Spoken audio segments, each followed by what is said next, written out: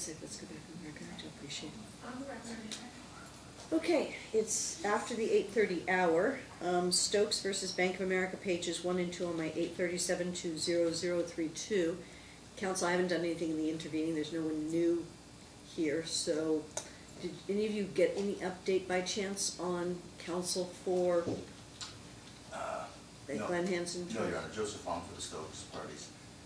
Counsel and I, we spoke over here, and as the court is aware, we're very, very accommodating in all of these HOA cases, but frankly, this motion was filed extremely late, and the court accommodated that side by setting it at this 8:30 session on OST. You mean because it was filed after the time trial was supposed to commence? Yes. So the court made it very, very clear, and I think like firm was like in capitals at 8:30. So we want to move forward with or without oral argument. The court could rule, but our side here, we'd like to move forward, Your Honor. And I also have a 9 o'clock hearing.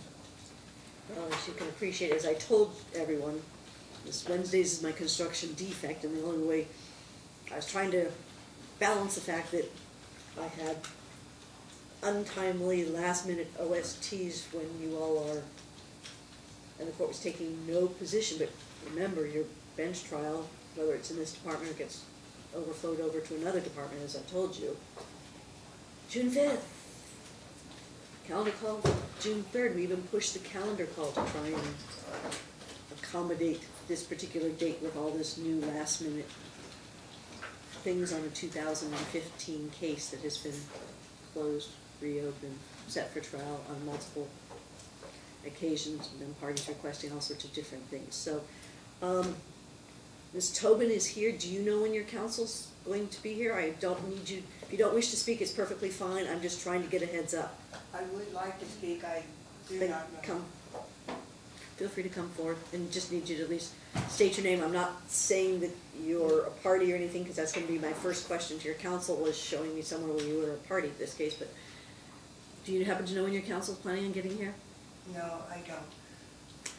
Okay, well, this court, as you know, is incredibly accommodating to people to try and meet everyone's needs, which is why we will set things early, we will set things in the middle. I have a wonderful team that helps making sure everyone gets accommodated.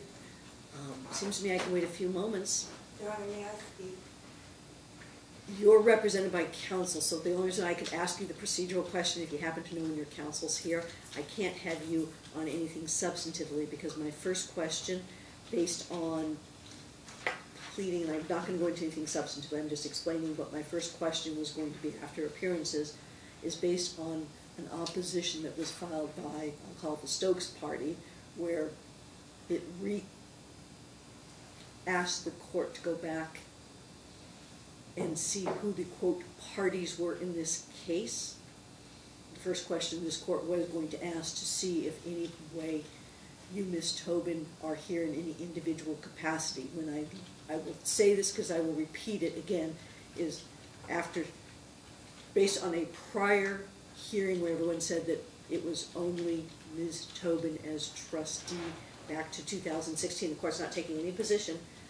I went back and looked in this case, I looked in the consolidated case, and so my first question was going to be of your counsel, is there anything he could show me where you were here in an individual capacity based on any ruling of the court? I'm not asking that question yet because I need to have counsel here, but that's why I'm just trying to explain to you why I can't go into anything substantively, because there's a question that has been raised about whether you, Ms. Tobin, are in this case in any manner in any individual capacity or only as a trustee and as a trustee of a trust represented by counsel. So that's just my 2-second explanation of why I can't go any farther at this juncture. We'll wait a few moments to see if counsel's going to be here, and then I will take this case, if counsel gets here, till the time I need to move on to my CD, which you can see by the, this is only part of it, there's a whole cart. Is the cart in here yet? Oh, the cart's about to get in here. There's a whole cart full of motions, there's approximately about 110, including joiners, etc., that we need to start on time with the parties that properly had this day set aside for them. So That's the challenge I told you all existed, which is why we said everyone needed to be here ready to go at 8:30, and I appreciate traffic happens, but I got a whole courtroom full of people that seem to have made it through, and that just means you leave your house a little bit earlier. So, let's wait a few moments, see if we have plaintiff's counsel, and then we'll see what I can move forward. In the intervening time, you can feel free to sit down. I'm just gonna see if one of my really quick 9 o'clock matter could possibly is here, and maybe I could address that. Is by chance anybody here on the Henning versus D.R. Horton, which is also on my 9 o'clock pages 14 to 20?